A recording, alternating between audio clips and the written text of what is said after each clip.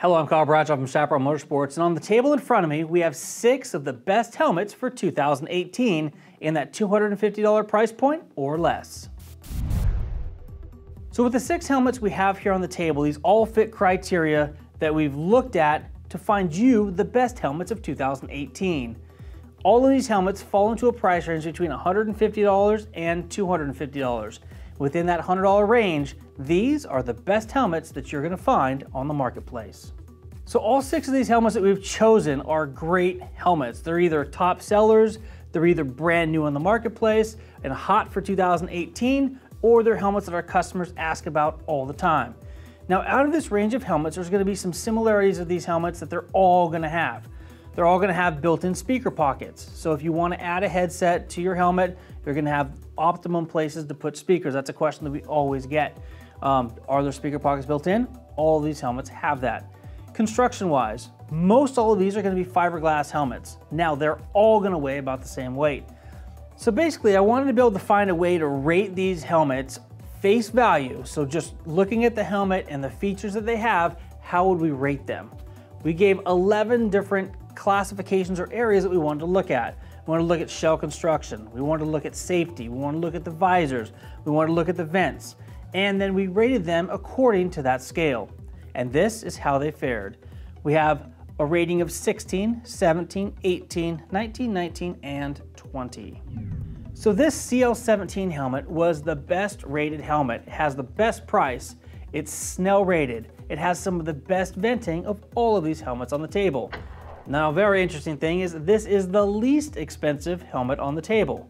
Now, conversely, this Biltwell helmet is a super popular helmet out there in the marketplace. The styling of that helmet is very unique, and it is a helmet that lots of people come in asking for. Now, as far as the helmets on the table here, it has very minimal features compared to the rest of the lineup, and it is the most expensive helmet here on the table. So that's how all these helmets rate on face value according to this chart that we created, or rating scale, if you will. I then wanted to dig in a little deeper and find out how all of these helmets felt. How did the helmet feel when you put it on? Was it plush inside? Was it kind of scratchy inside? How did the venting feel? Did the vents slide open and slide closed easily? How did the visor work? Was it a ratchety type feel, or was it a very smooth transition or movement? There were lots of things that you really can't see on face value, but once you put the helmet on and wear it for a few minutes, you definitely get an idea of what you like and dislike. So after trying them on, wearing them for about 10 minutes each around the shop here, this is the order that I would put them in. The Icon Ariflite was absolutely the most comfortable and I think the most feature-packed. It's also a brand new helmet, so I'm kind of excited about it. But overall, this helmet, I have a long oval head, fit the best and had the best features of all these helmets for my particular head shape. The next helmet was this FG17 from HJC. This had probably the most plush interior next to that of the Scorpion, and it had an intermediate head shape, so it still fit well, and I really liked it a lot. Next up was the Scorpion EXO helmet. This was a fantastic feeling helmet. I really liked the way the visor went up and down, the interior was plush, the venting on this thing, the vents were super, super crisp. Now what I didn't care about it was it had a very, very round head profile. My head doesn't quite fit that profile, so if you have a round head, this is probably going to be the #1 helmet I'd recommend for you. We'll get to that again here in a minute. Next up on the list is this HJC CL17. This is a great fitting helmet. It's very intermediate. I liked everything about it. It just wasn't quite as plush as some of the others here on that side of the table. This Speed and Strength SS3000 helmet, I really wanted to like. I wanted to like it a lot because I liked a lot of the features that were in it. But for my particular head, it came down really short and I felt that the size was extremely small. I actually took this out to the helmet department and had to size up 2 helmet sizes in order to get it fitting the way I needed in order to fit my head. So because of that, it's here on the end of the table. The Biltwell helmet came in #6. If I was going to try them on, features, benefits, things of that nature, as far as fit and finish goes, it's a little bit rudimentary. Now that's what some guys are really looking for with this helmet. It has minimal venting, it has minimal features, and that's what some guys love about this helmet. But for me, I wanted something a little bit more in-depth, but that's why it rates #6. For those of you who wear glasses, these are the 3 that I would recommend. The Icon was probably the best fitting, Scorpion second, and the Biltwell third, if I was going to rate them on how well they fit with glasses. But all of these did a really, really good job. Both of the HJCs were kind of okay. I was able to fuss with it quite a bit and finally get them to kind of fit, but they never felt really, really good.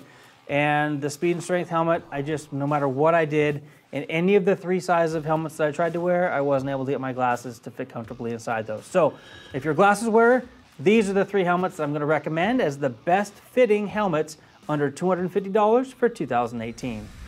Now here on the table, I've got 3 different helmets for 3 different head shapes. If you're a long oval, this Ariflite helmet from Icon is going to be the helmet that's going to fit you best out of this lineup. If you have an intermediate head, not really round, not really long oval, this FG17 helmet is going to be the best fit for you. And if you've got a very round head, a very pronouncedly round head, the Scorpion EXO R710 is going to be a great helmet for you to take a look at. So now that we've taken a look at some of these specifics, let's dig into each of these helmets one by one, and I'll show you the things that I liked and things that I didn't like about them that would help you kind of get an idea of which of these helmets are going to be best for your application. So this helmet here on the table in front of me was my #1 favorite helmet. This is the Icon Ariflite helmet. It's brand new for 2018 and it has some really neat features and benefits. As far as safety goes, it's DOT and ECE rated. It does not have Snell, but because of the ECE rating, I'd probably go ahead and overlook that. So 3 of the things I really liked about this Icon Ariflite helmet was the center open visor here. Really easy to reach down and grab and open. Very, very smooth action. The interior of this helmet was very, very plush. One of the most plush of all of the helmets in the lineup. And then the other thing that I really liked that this helmet had that none of the others did was a drop-down sun visor. Now what I didn't care for was the fact that this visor can't be ridden a little bit cracked open. As soon as the wind hits this, it's going to go ahead and close. I like to ride with my visor cracked a little bit, and this helmet is not going to facilitate that. The other thing that I thought was interesting was these vents here. They do slide open nice and easy, but I don't know that there's a whole lot of access for the air. But my opinion of that might change once I get this thing out on the road. Another thing I noticed is there's no forehead vent and the chin bar vent. In order to close it, you have to reach up underneath and close it instead of having just a flip lever on the outside. Those are a couple of things I didn't like. But overall, again, my favorite helmet here in the lineup of $250 or less helmets here at Chaparral Motorsports. So here we have the Biltwell Lane Splitter helmet. Now this scored least favorite on my list of all of the helmets here on the table, and that's for several different reasons. Number 1, in order to change this visor, you need a tool or a screwdriver. It's not a quick release visor like all of the other units here on the table. The other thing is the open and close was a little bit interesting. You open here on the side, it was a little bit difficult to get this to come up, but once it is, it has a really nice lock into place at the top, and it has a pretty decent lock into place there at the bottom. So those are some decent features that I did like. As far as venting goes, you've got the breath box right here. It is always open. There is no close for it. There's no forehead vent, there's no chimney vents, so it's a very, very basic helmet. So this helmet, while lacking some of the major features that some people do look in a helmet, it is DOT and ECE rated, so it is a very safe helmet for you to wear while cruising down the road in style like none of the other helmets had. This here is the Scorpion EXO R710. This is a fantastic helmet, and on the face value was my favorite helmet before I tried them all on. This helmet has a couple key features that none of the other helmets have out there. First of those is going to be this lock here on the side. This allows you to lift this lever up and it locks the visor into a closed position, keeping that visor closed in all situations. With this lever in the open position, the visor has a very, very crisp and clean feel. It's got lots of indentations, so you can have this visor open at various different levels and still be able to ride down the road. This helmet has the second most number of vents of any other helmet in this lineup. You've got a really nice chin vent, you've got a forehead vent, you've got chimney vents, and lots of exhaust venting. This helmet has a lot going for it. Moving to the interior, this helmet had a great plush feeling interior and the largest cheek pads of all of the other helmets on the table. The cheek pads on this helmet came all the way forward to about here, which gave me a very, very secure and comfortable feeling on the inside of the Scorpion EXO helmet. So as far as the Scorpion EXO helmet goes, it's super safe, DOT and Snell. Very, very plush interior, more of a round head shape on the inside. All of the features of this helmet work flawlessly. The visor works great, the vents work great. It's got more venting than the majority of the helmets on the table. This is a helmet, if it fit me better, would be my first choice. But due to the fact that I have a long oval, this is more of a round shaped head, I'm gonna go with the Icon. But if you've got more of a rounder head, this is probably the helmet I'd choose for you if you came in asking for my suggestion. Here in front of me is the FG17 from HJC. This is a fiberglass composite shell. It has a very nice feel on the inside. All of the features of this helmet are very crisp and clean. I really, really did like this helmet, and some of those features are going to be this center release here for the visor. This click up allows you to have some venting, which is great. You've got some nice ratchets all the way up, and then the closer, nice and secure. Venting is just one click. You just simply put your glove on the top, push it back, and it clicks into place. With all the other really nice features on this helmet, I was really surprised to not see a brow vent on this particular helmet. Now the interesting thing is the HJC CL17, which I'll show you just a minute here, which is the younger brother to this helmet, if you will, does have that vent. So here we go, the FG17 from HJC. This is a very, very good helmet. It's a fiberglass construction. The overall shell size is smaller than some of the others. The shield works really, really well, nice and crisp as far as the different detents go. I really like the center latch here, and then the closure on that, the positive lock is great as well. It's pin lock ready, it's Snell and DOT rated. It's more of an intermediate shape, so it fits lots of people, and the interior is plush. So this helmet is a great helmet in our lineup of $250 helmets. This here is the HJC CL17 helmet. Now this is the least expensive helmet of all of the helmets that we debuted today. This you can get for anywhere between $150 and $180. Extreme value. This helmet has lots of features that I really like. Number one, it is Snell rated and DOT, so it's just as safe or safer than a lot of the helmets that we had here on the table.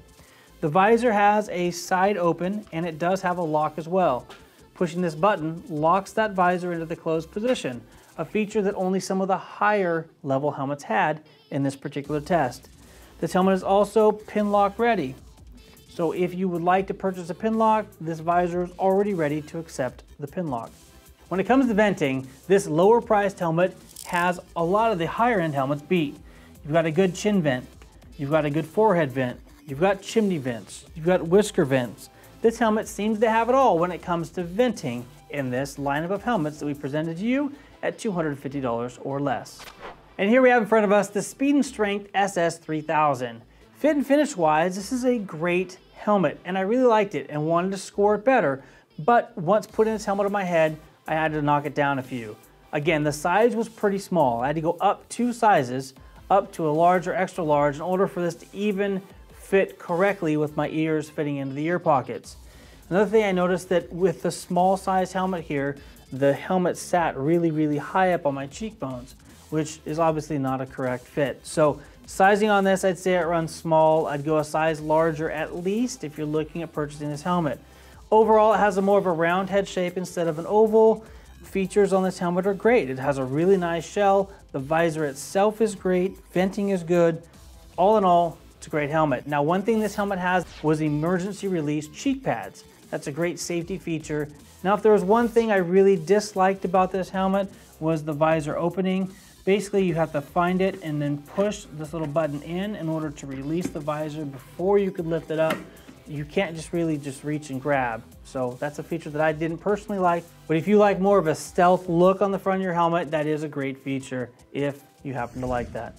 And there you have it, the Speed and Strength SS3000. If you have more of a round head shape, size up 1 size, and this should be a great helmet for you. And here's our lineup of the 6 best helmets for 2018 onto that $250 price point. These helmets are feature-packed, value price point helmets that are going to keep you safe, comfortable, and stylish while out on the road. If you found this video helpful, please give us a thumbs up. If you'd like to see more information like this directly to your email inbox, please hit the subscribe button. I'm Kyle Bradshaw from Chaparral Motorsports. Thanks for joining us. Until next time, take care and ride safe.